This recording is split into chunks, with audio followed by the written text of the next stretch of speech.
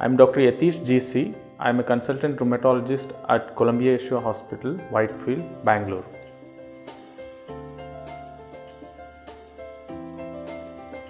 Lupus, like any other autoimmune condition, is a hereditary condition. Hereditary in the sense there are a lot of factors which come into picture when one patient develops a lupus.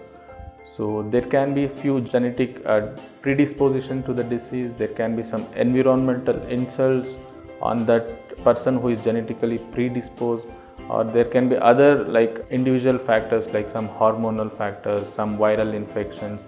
All these put together, one develops lupus. So it's not a single factor, not only the genetic factor, the combination of all combined together, they insult on the patient, and the autoimmune or the immune system gets overactive and results in this systemic autoimmune disease called as lupus.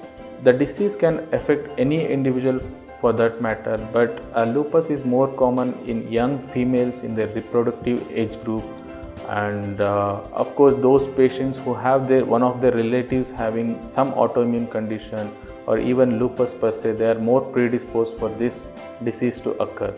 So in simple words, any one of us can develop any autoimmune diseases, and any one of us can develop lupus for that matter.